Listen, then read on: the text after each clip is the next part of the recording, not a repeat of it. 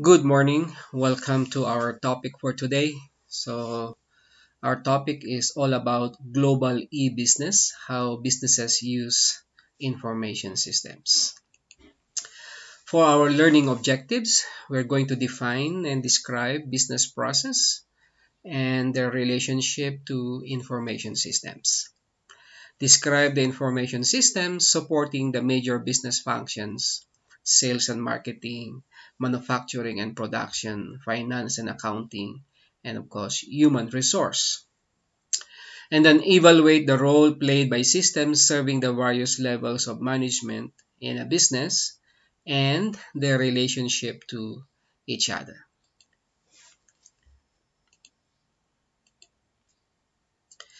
We also would like to explain how enterprise applications and intranets promote business process integration and improve organizational performance.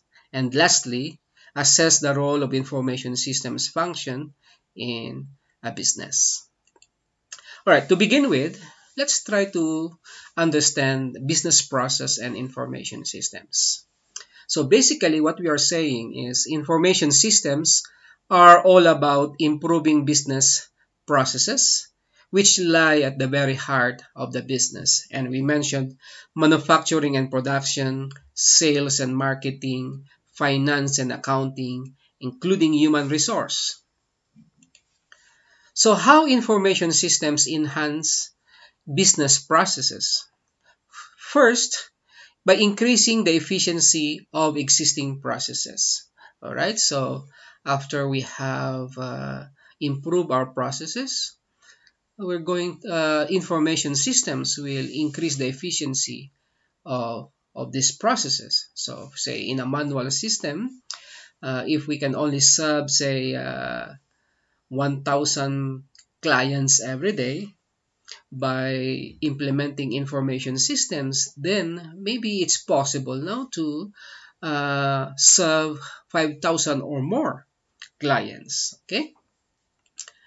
Or another way information systems enhance business processes is it could enable entirely new processes that are capable of transforming the business by automating many steps in the process. Okay, so if we change the flow information, it will make it possible for many people to access and share the same information, or replace sequential steps with tasks that can be performed simultaneously in parallel, and eliminating delays in decision making, as we have seen in our previous discussions.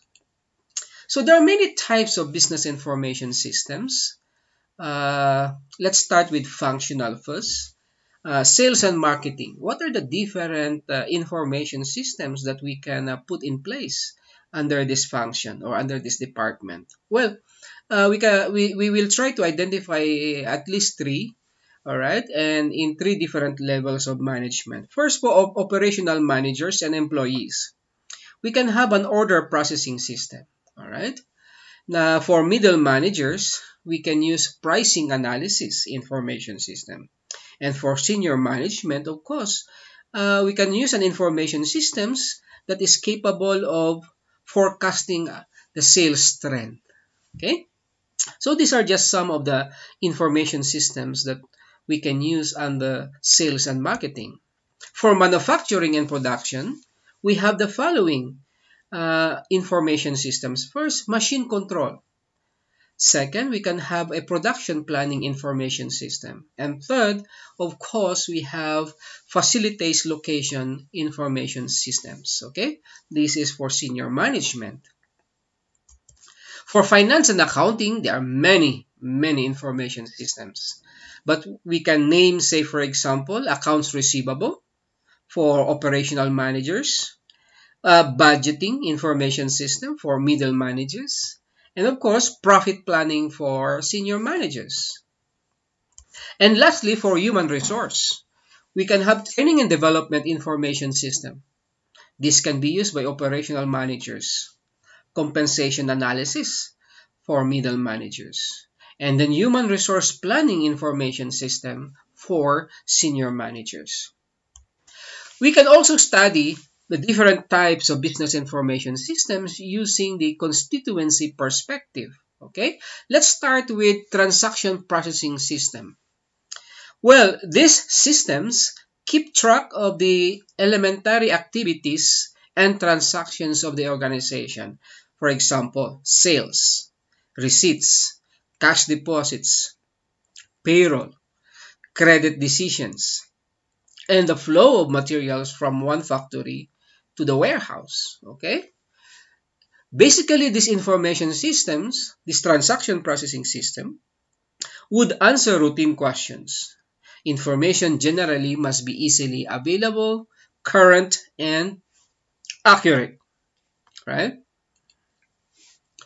Next is management information systems and decision support systems.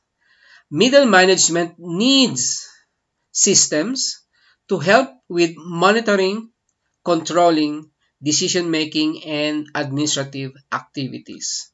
So the principal question addressed by such systems is this: are things working well? Okay? Do we have enough cash? Do we have enough inventory? Are we producing, according to capacity? These are the questions. MIS will provide middle managers with reports on the organization's current performance. Okay, are we achieving our sales? Okay, how about our sales even last quarter or last month? Decision support systems support non-routine decision making for middle managers. So the questions that can be answered using DSS are, say, what would be the impact on production schedules if we were to double sales in the month of December?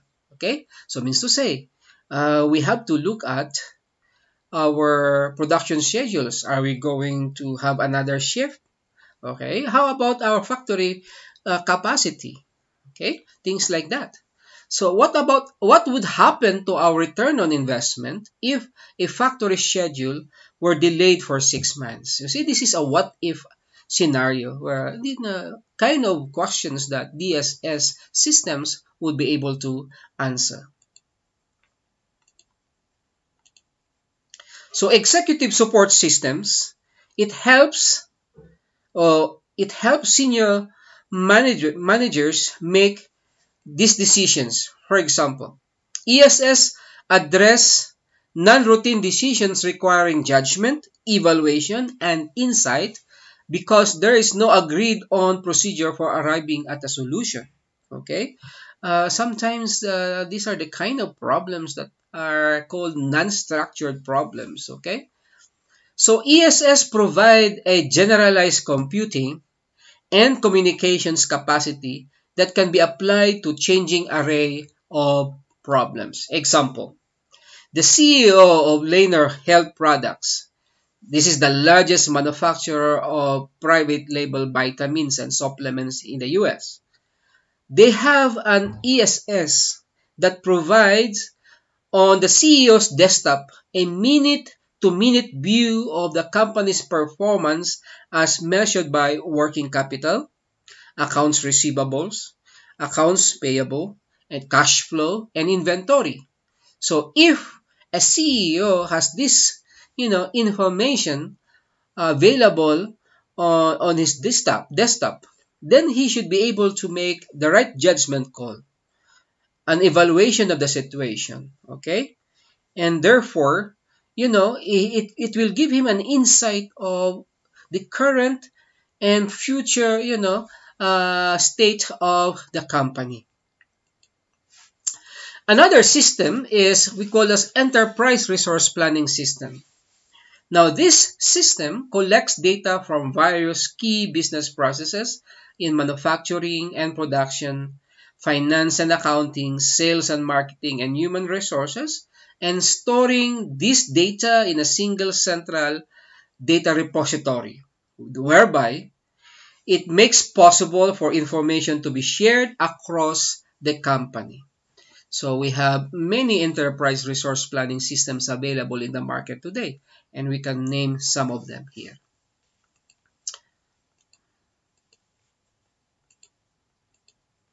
So what are the benefits of an enterprise resource planning system? First, speed in communication throughout, speed of communication throughout the company. Okay.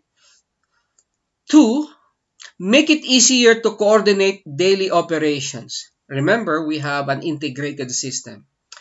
All right. So when a customer places an order, the order transaction triggers the warehouse to pick the ordered products, and then they will schedule now shipment. The warehouse will inform the factory to replenish whatever is depleted. Okay? And then 4, accounting department is notified to send the customer an invoice.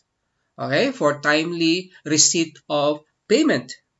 And then number 5, the customer service department representative will track the progress of the order through every step to inform the customers about the status of their order. So at the end, what do we have? Well, we are able to serve a customer better, and in return, these satisfied customers will give us more business. Okay.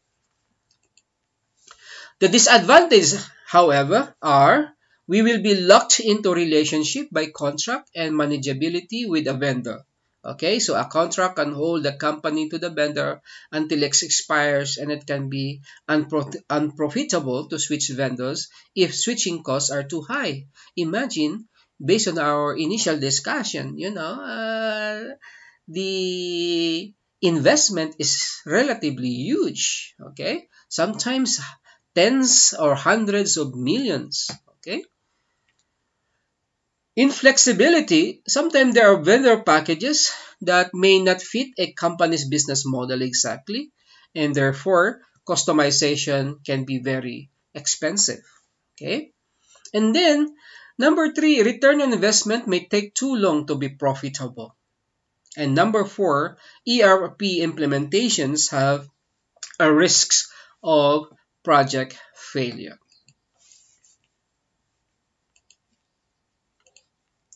Now, in any ERP implementation, we have to be cognizant of the toy box effect. Okay, so what is this toy box effects? Imagine, because of the richness of its functionalities, okay, it is possible that we might be adapting, implementing modules that we were not going to use in a couple of years or so. All right, so we have to be very clear of our needs, the user specifications, so that now we will not end up spending more on functionalities, modules that we may not need. Another would be data integrity becomes very critical. So the information needs to be put into the system, or there will be a domino effect. Okay, example, when a stock is moved from warehouse A to shelf floor B, and then the information is not put into the system, this thing will happen. The system will tell someone to get the material from A, and when it is not there, they have to go looking. Okay. Second, at the same time, it is telling someone else to put new material in B, but B is full.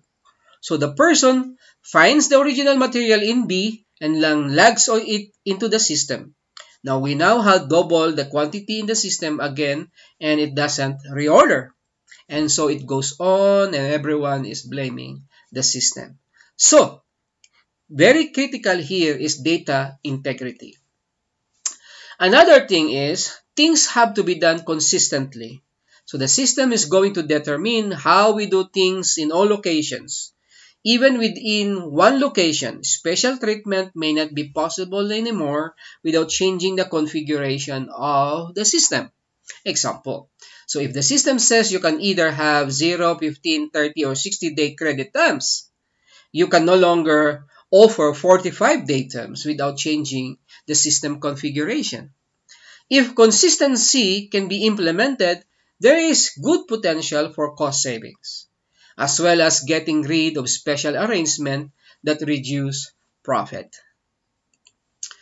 Another system is what we call a supply chain management systems. Okay, so it will help businesses manage their relationships with their suppliers. So supply chain management systems will provide information to help suppliers, purchasing companies, distributors, and logistics companies share information about what? Orders, production, inventory levels, and delivery of products and services so that they can source, produce, and deliver goods and services in a more efficient way.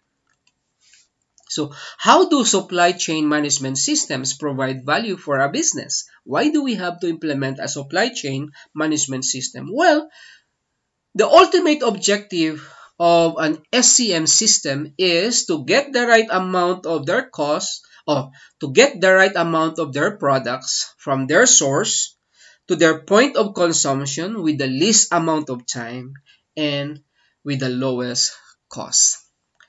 And these are very good strategic objectives, okay? If you can save on the time, okay? If you can deliver faster than your competitors with the least or the lowest cost, then by all means, you will be in an advantage against your competitors. Another system would be customer relationship management systems. This system will help managers or companies manage the relationship with their customers. So CRM systems provide information to coordinate all of the business processes that deal with customers in sales, marketing, and service to optimize revenue and then customer satisfaction and most especially customer retention. Okay? The last thing that we want is for our customers to to shift to another provider. Okay? Another system would be knowledge management systems. So the value of the company's products and services is based not only on its physical resources, but also on the intangible knowledge assets. Okay? In fact, in the stock market, over half of the value of the companies result from intangible assets. A large part of it is knowledge. Okay? So some companies perform better than the others because they have better knowledge about how to create, how to produce, and how to deliver products and services to their customers. So the ultimate or this firm knowledge is difficult to imitate, unique, and can be leveraged into long-term strategic benefits. Okay, because your competitors don't have it. So knowledge management system will enable any organization to better manage processes for capturing and applying knowledge and expertise. So these systems collect all relevant knowledge and experience in the company and then make it available wherever and whenever it is needed to improve business processes and management decisions. All right, so we don't have to reinvent the wheel. So if we have already this knowledge, we have to store it in a central repository area so that now everybody will have access to it or those who are authorized to access it. So whenever and wherever they want it, okay, to improve business processes and management decisions. All right, so this is the end of the lecture. If you have any question, feel free to leave your comment and we shall discuss them. So for our discussion question, and you may want to answer this in your notes, okay? So adopting an enterprise application is a key business decision as well as a technology decision. So do you agree? Why or why not? And who should make this decision? So write your answer in your notes and we shall discuss them later.